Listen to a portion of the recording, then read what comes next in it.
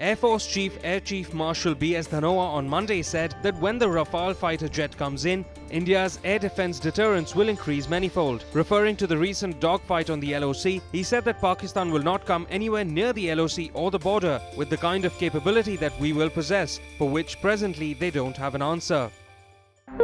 Adding muscle to its firepower, the Indian Air Force on Monday inducted 4 of its 15 Chinook heavy-lift helicopters in Chandigarh. The new multi-role helicopters will give significant boost to IAF's capabilities along the borders with China and Pakistan. The Chinooks are bought under a deal worth $1.5 billion with US-based defense company Boeing to procure 15 such helicopters, which will be used to deploy men and machinery at high-altitude locations. Union Minister Nitin Gadkari has said that the Indian Air Force strikes on terror camps in Pakistan's Balakot should not be linked to elections. He added that no one should politicize the strikes by either taking credit or talking about it in the election campaign. जवानों ने बलिदान किया, उसको विवाद का विषय बनाना है, न जवानों का अपमान है। न इसका श्रेय लेना चाहिए, न इसकी चर्चा करनी चाहिए। मैं इतना ही कहूँगा कि इस विषय को राजनीति से ऊपर उठकर सबने देखना चाहिए।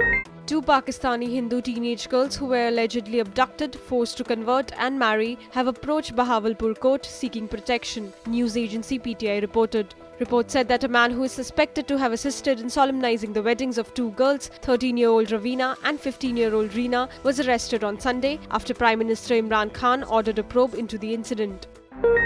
UP Chief Minister Yogi Adityanath kick-started the Lok Sabha campaign on a polarizing note. Campaigning for BJP candidate from Saharanpur Raghav Lakhanpal, Yogi called the Congress candidate Imran Masood the son-in-law of terrorist Masood Azhar.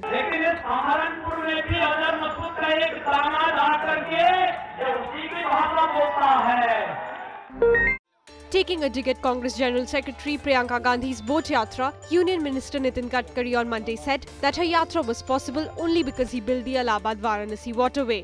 He also reminded her that today she could drink Ganga water due to his efforts of cleaning river Ganga. मुझे बताइए, अगर मैं Allahabad to Varanasi जलमार्ग नहीं बनाता तो नाव में बैठ कर कैसे जाती? और उसने गंगा का पानी पिया, क्या वो यूपीए सरकार में पी सकती थी?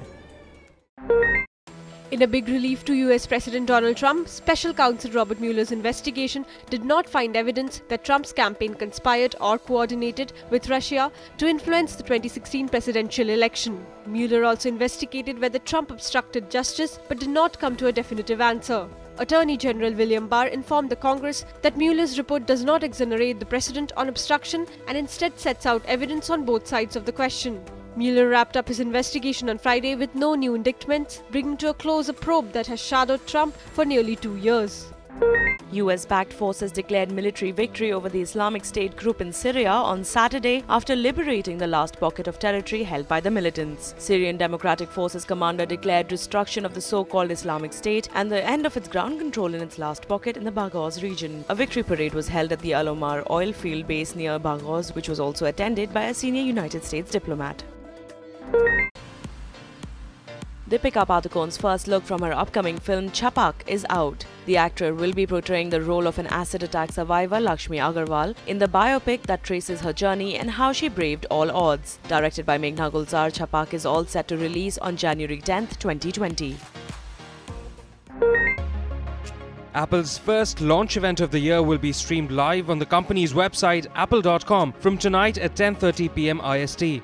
A new video streaming service is expected to be announced along with the news and magazine subscription service. Some reports have hinted at a gaming subscription as well.